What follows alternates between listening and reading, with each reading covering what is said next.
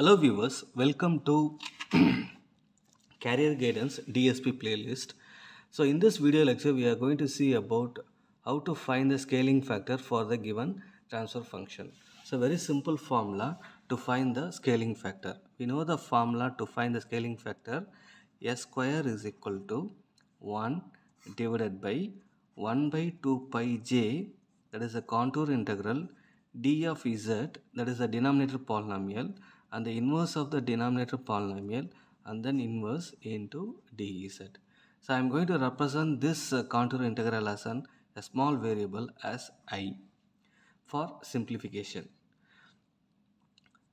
I am going to find that is a d of z is, that is the denominator polynomial is 1 divided by 1 minus 0.6 into z inverse. I am taking z inverse common outside is equal to z minus 0.6, it is equal to z divided by z minus 0.6.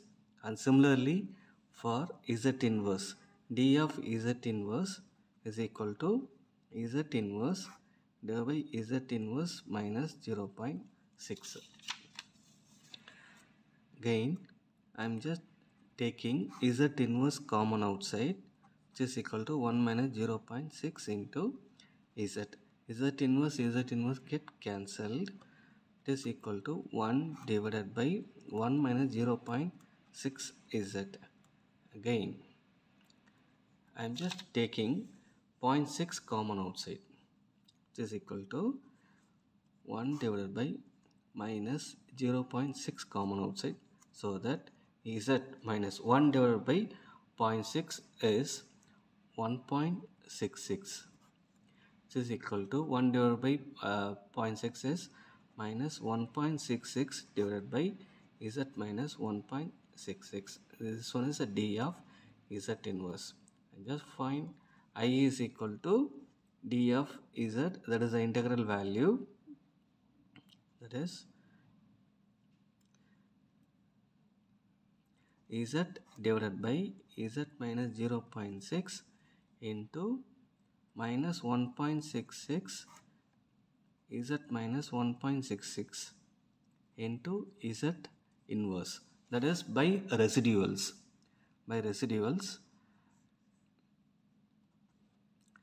That is minus 1.66 divided by z minus 0.6 and then z minus 1.66. So by residuals you have to look for the poles. Here the poles are 0.6 and 1.66. So you have to choose the poles within the unit circle. Okay, for residuals you have to choose the poles within the unit circle, applying the residuals, so that my equation be z minus 0.6 minus 1.66 divided by z minus 0.6 z minus 1.66. So this will get cancelled. So this one is at z is equal to 0.6. Substitute z is equal to 0.6 value, that is a 0.6 minus 1.66. It's a negative value, so that I value is equal to 1.566. S square is equal to 1 divided by 1.566, which is equal to that is the value is equal to 1 divided by 1.566 is equal to 0.6385. So take the square root. So when you take the square root for 0.6385, it is 0.799. Okay, so this is the scaling factor for the given transfer function in order to avoid the overflow. I just brief the problem. Determine the scaling factor S to avoid the overflow for the given transfer function. So from this, S square is equal to 1 divided by the contour integral d of z into d of z inverse into z inverse dz. So d of z is nothing but a denominator polynomial. First find d of z, the same step which we followed in cascade form realization as well as in the direct form realization, z divided by z minus zero point 0.6. And similarly find take z inverse.